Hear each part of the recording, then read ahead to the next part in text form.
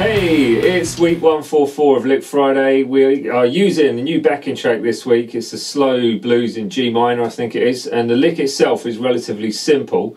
I think the thing that you need to do with this is try and get the dynamic right. So it's one of those things where the touch of your fingers and your plectrum is going to be more important than sometimes the fretting of your left hand. But anyway, that is one thing that you can try and figure out for yourself as you go through. So I'm going to leave you now with the breakdown and the demonstration, and then I'll play it slowly at the end. Remember, the backing track, there's a 2-minute snippet at the end of this video, and all your social media stuff, if you're new, is there and there. Follow the cards. There should be a card pop up to the website for your free PDF as well. See you in a bit.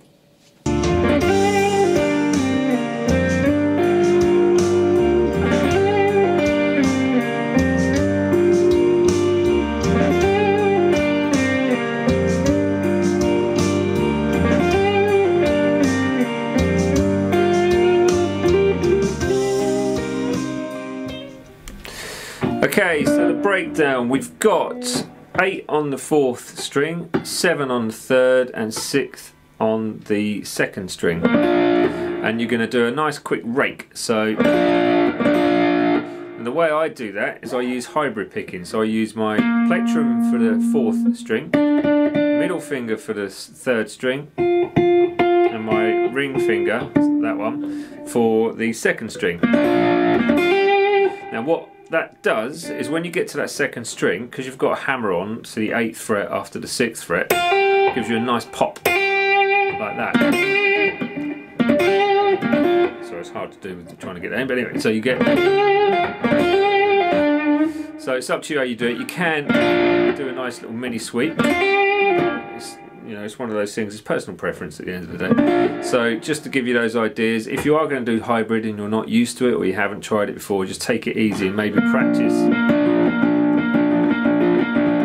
that by itself. That'll be a good little technique to try and get used to.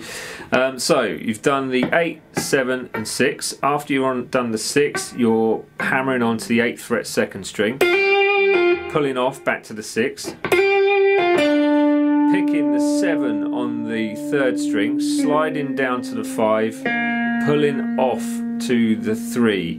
Now, as far as it's quite a stretch to get from that 5th fret to the 3rd fret with your 2nd finger to your 1st finger. So if you wanted to, you could try and do the slide with your 3rd finger. This is just the way I play it with my 2nd, but again, one of those personal preference things. Do what you will and play it how you want.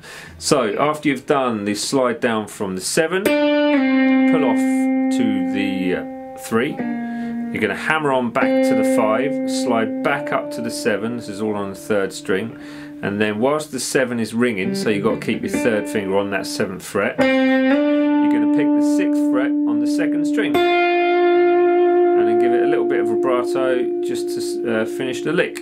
So I'll play the lick for you slowish, so you can hear it now. So 2, 4.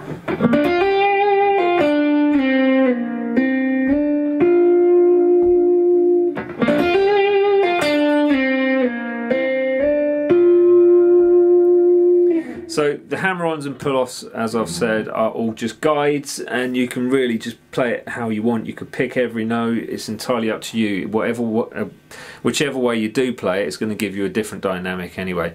But I think the thing with this one is just try and keep it smooth, keep it even, and let it work really in a more mellow kind of way. Anyways, so there should be a card pop up for the website, which is just there.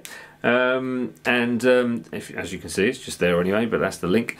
So anyone who's new, there should be social media on screen, and the website details are all there for you to enjoy. So next week, week 145, we'll probably stay on this G minor one. I shall see you next week. Later. Oh, stay tuned for the backing track. Nice one. Bye.